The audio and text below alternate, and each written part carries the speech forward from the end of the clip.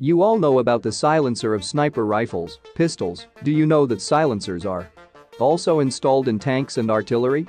A few years ago, the US Army developed a silencer that could reduce the sound of tanks and self-propelled artillery.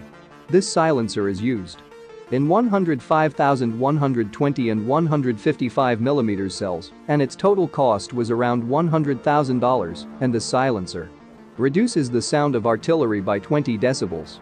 The use of these silencers goes a long way in protecting the self-propelled howitzer and tank from the sight of the enemy by reducing the noise. Whether you knew about these silencers or not, you will definitely tell by commenting and are new to the channel. If you haven't subscribed yet, then do subscribe to the channel. Thanks for watching.